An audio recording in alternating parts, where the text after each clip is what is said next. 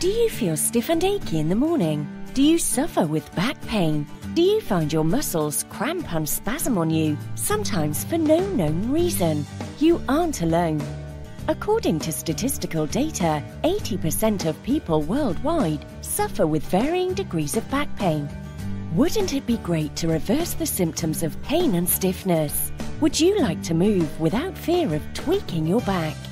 Did you know there is a movement technique to release muscle tension, improve the energy efficiency of your muscles, so they know when to switch on and off at the appropriate time?